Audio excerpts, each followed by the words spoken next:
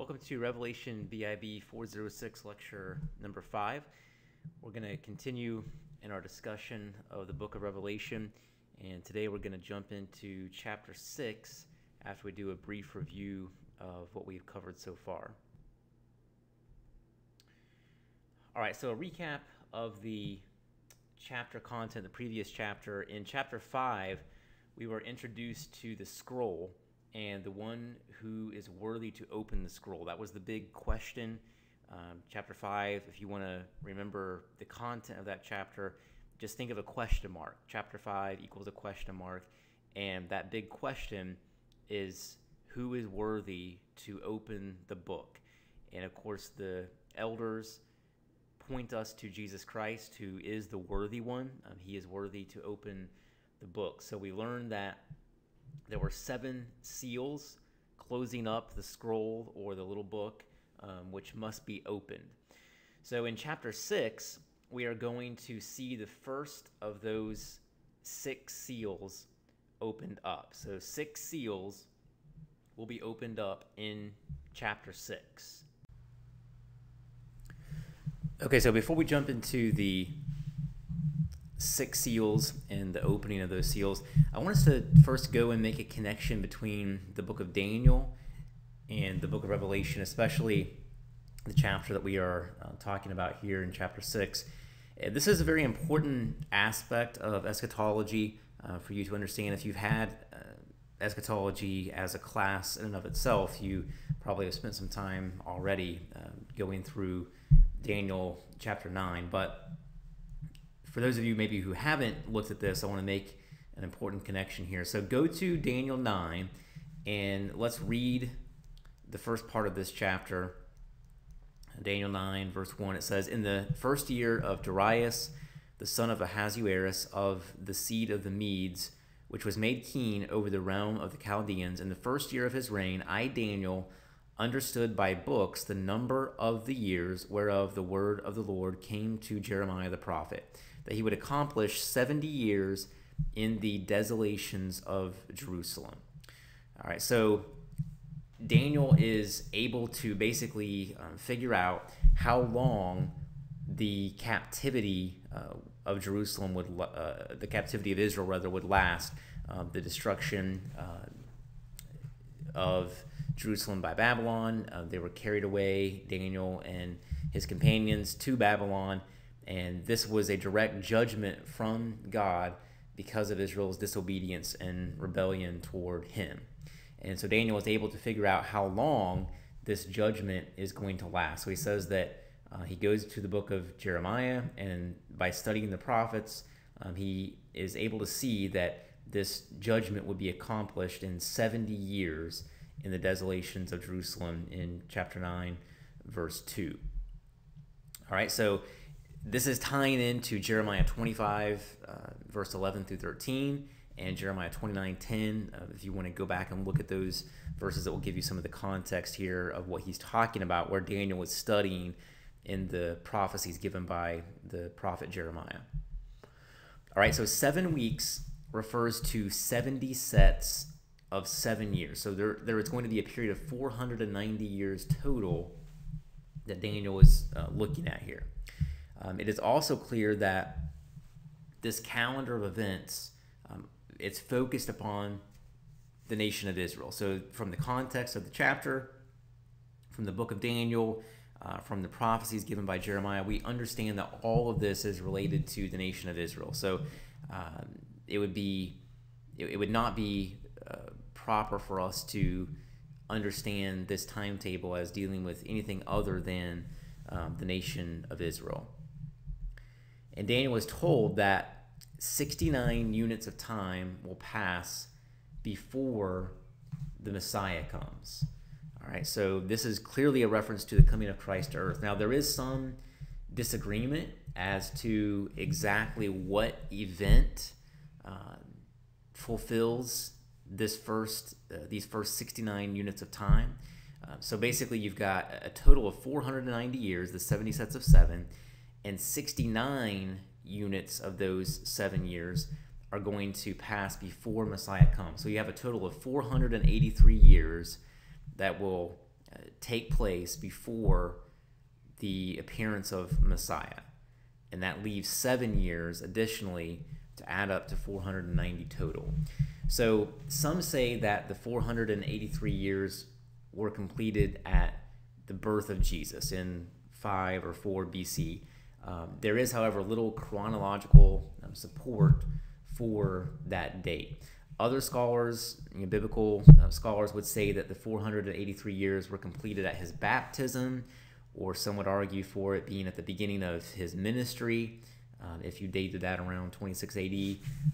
This is possible if you begin with the earlier decree from Artaxerxes and figure out with our present measurement for years instead of the ancient measurement of years, 360 days as opposed to 365 days.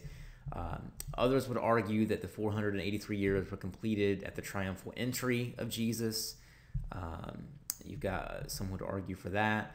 Of course, you've got this difference between the 360-day year and the way we calculate years. So, for instance, Walvoord, who wrote our textbook, he's talking about an argument made by a guy named Sir Robert Anderson. He says Anderson, using a 360-day year, which Israel used in Daniel's day, calculates 173,880 days from the decree to go back and rebuild Jerusalem to the triumphal entry, fulfilling the prophecy to the day.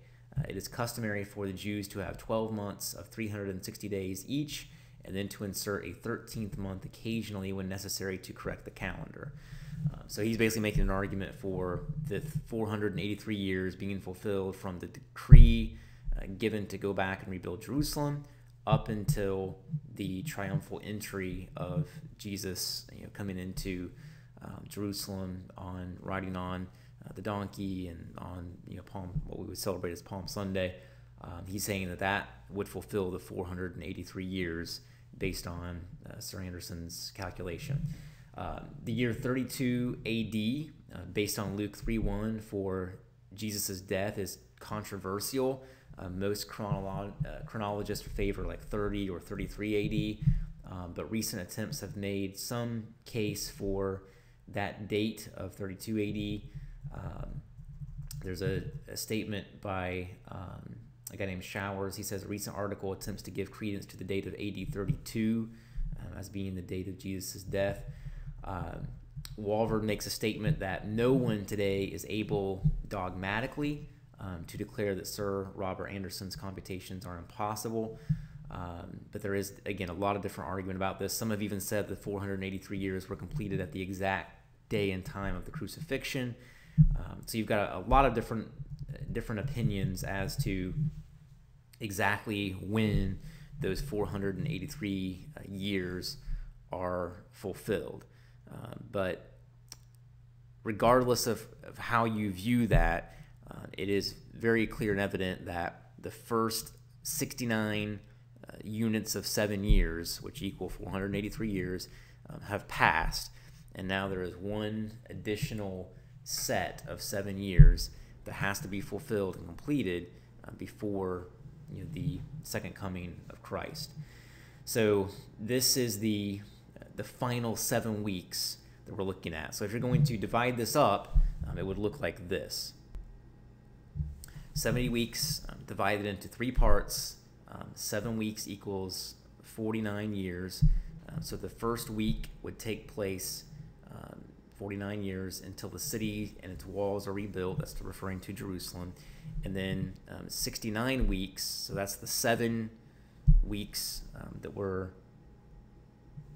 referring to here, plus an additional 62 weeks, which equals 483 years from the decree given to rebuild until Messiah the Prince appears.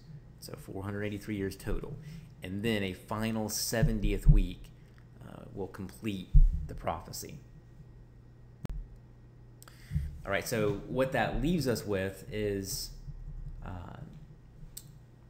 a gap of time between the 69th and the 70th week. All right, so Daniel 9:26, it's a clear reference to the destruction of Jerusalem in 70 AD. If you go to Daniel chapter 9, and we'll look at verse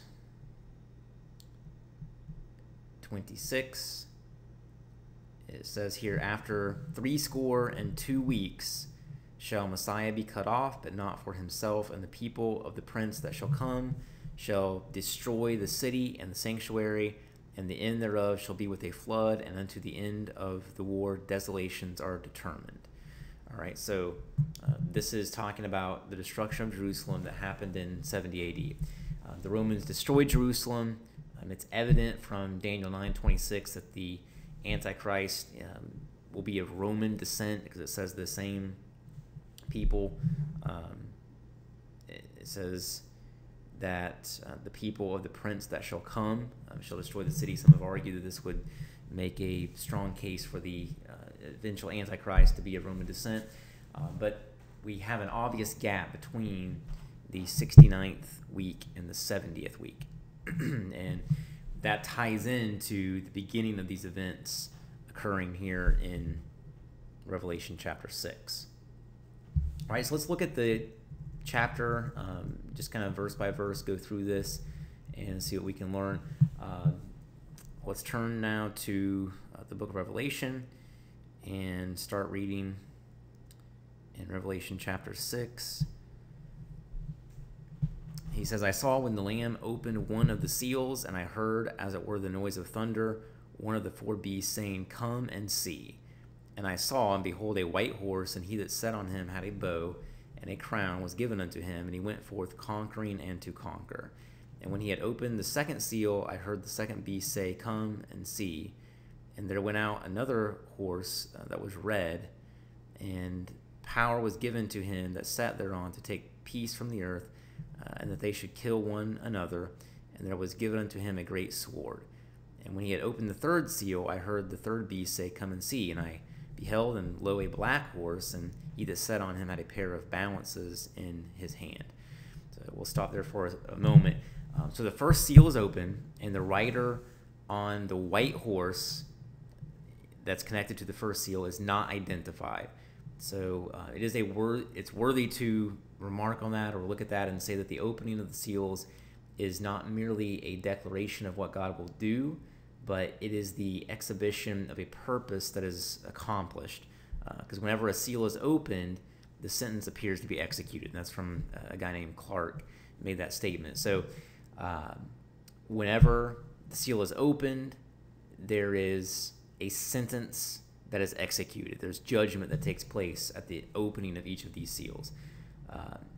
When we look at the first seal and the rider on the horse, it's most likely not Jesus Christ. That would be my opinion, but rather the Antichrist. Jesus is going to return on a white horse, if you go to Revelation 19:11. And as you go through the book of Revelation, you're going to see many details of the return of Christ that are imitated by the Antichrist. And I would look at this and say this is an attempt by the Antichrist to imitate the second coming of Jesus. However you interpret this, and whoever you interpret the writer to be, to a large extent, it's going to reveal your interpretive grid for the book of Revelation. All right, so those who would see the rider on the white horse at the opening of the first seal as Christ would tend to take more of a historical approach to interpreting Revelation, and those who see the rider as the Antichrist would tend to take more of a futuristic approach to interpreting the book. So it's going to begin to reveal your interpretive grid based on who you interpret the rider to be on that first, the white horse at the opening of that first seal. All right, there's also a connection here between Revelation 6 and 2 Thessalonians 2. The first seal seems to be tied into the events described here in 2 Thessalonians, especially when you think about verse 6 and the restraining influence being lifted. There has been an attempt to talk about a connection there by many scholars between 2 Thessalonians 2 and the opening of this first seal. All right, let's jump down to verses 3 and 4, give some commentary on that. The red horse and red rider who brings war. It says also that the peace of God is taken away in verses 3 and 4. In verses 5 and 6, you have a black horse and a rider who has a pair of scales or balances. If you think about in biblical times, they would have used a set of scales to weigh out goods or merchandise to be sold, and he has this pair of scales in his hand. The scales are probably a reference to carefully weighing out food, or a reference to food being rationed because of very difficult or perilous times that are happening with the opening of the seal and the judgment that's taking place. Verses 7 and 8 talk about a pale horse and a rider named Death. So if you go down to verse 7, it says, "When he had opened the fourth seal, I heard the voice of the fourth beast say, 'Come and see.' I looked, and behold, a pale horse, and his name that sat on him was Death. And hell followed with him, and power was given unto him, or unto them, over the fourth part of the earth, to kill with sword, and with hunger, and with death, and with the beast of the earth." Verses 9 through 11, you have the martyrs crying out. This is most likely a representation of all believers who have been martyred for the cause of Christ. You can read about that in 9 to 11. Verses 12 to 17, I would see a connection between this and Joel chapter 2, verses 10 and 11, and also Zephaniah 1, 14 to 16, if you want to look at those for reference. Joel 2, 10 and 11, Zephaniah 1, 14 to 16. We should not understand John's description of these events to be scientifically accurate, but they are not to be spiritualized either. Something cataclysmic will happen, such as has never been before. But obviously, when we look at the book of Revelation, we understand that there is some degree of symbolism being used here. But verses 12 through 17 talk about the depths of the destruction, the extent of the destruction that will happen, and gives us a picture that this is going to be a very terrible time in which to live, because of the great judgment that is being carried out by God.